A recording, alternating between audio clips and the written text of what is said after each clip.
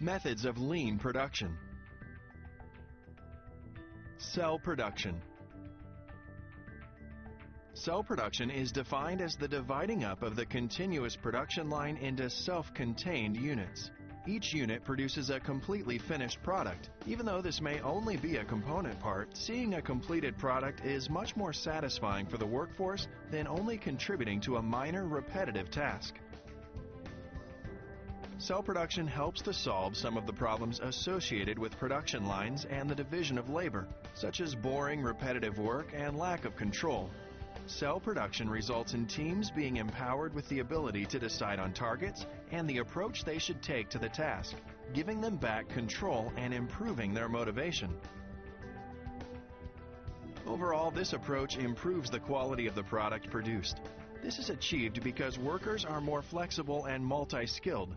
This is particularly important where non-standard orders are concerned. The fact that the cell production completes the full job means the workers are more likely to take pride in their work, which improves quality. It is clear the business will see improvements in staff morale and quality, but it is not always the case that this system is as productive as a traditional production line. The traditional production line is able to maximize the use of capital equipment to a greater extent than cell production can. Teamworking. Because teams are often tasked with completing a full stage of the production process, this provides the opportunity for job enlargement as workers take on a variety of jobs within the team. This is motivational, as both Maslow and Herzberg point out. Working in a team helps meet social needs. Time-based management. Time-based management, in essence, concentrates on reducing product development times through simultaneous engineering. As already stated, businesses need to be constantly improving their products to keep up with their competition.